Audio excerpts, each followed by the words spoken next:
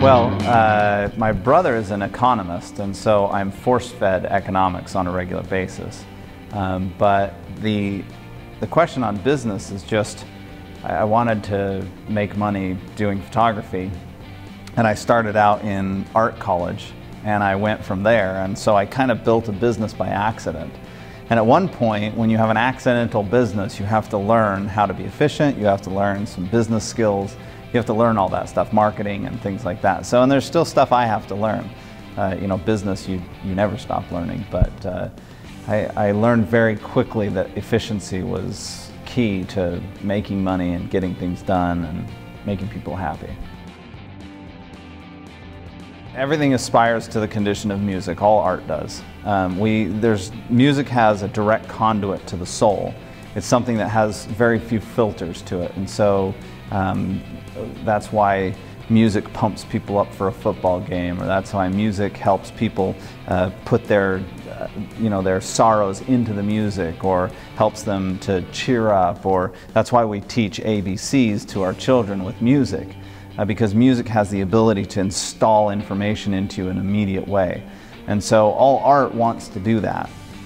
So when I'm looking at photography, I look at it from a musical perspective. And when I build books and when I tell stories with it, I'm always thinking of a song and the musical perspective, and how does a song capture people's attention for 3 minutes or 2.5 minutes or 5 minutes or whatever that song length is. And so music, to me, I grew up on music. I started playing violin when I had a little violin about, I don't know, that big, and it just scratched and stuff. So I grew up on music, and that's kind of what informs my sensibilities, I suppose.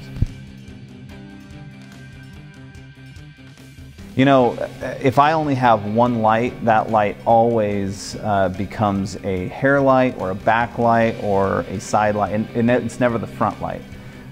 Usually I can find some open shade, or I'll turn the person away from the sun and use the sun as the hair light. But I can always use that northern sky as a beautiful soft light. So if I only have one light, I try and do something a little more interesting with that light than just fill flash or a main light source. That one light can be very interesting when it's used in a different way. Too many people just always have that their light is always straight on to the subject. Whether it's on the camera or whether it's off camera, they oftentimes use it too much as a front light, and they never think of the other options like hair lights and side lights and bounce lights and things like that. I do that a lot. I think that sometimes the picture can use a little flare or a little glare or even a sun where the sun doesn't exist, and so I use the lights usually to pretend that the sun is where it's not, and that's pretty fun. Or a projector. So like I have a photograph where I went into a movie theater, and the couple is sitting at the front of the theater and pretending to enjoy the movie. And we're actually using a little speed light to bounce off the movie screen, which creates this huge, beautiful, soft light on them.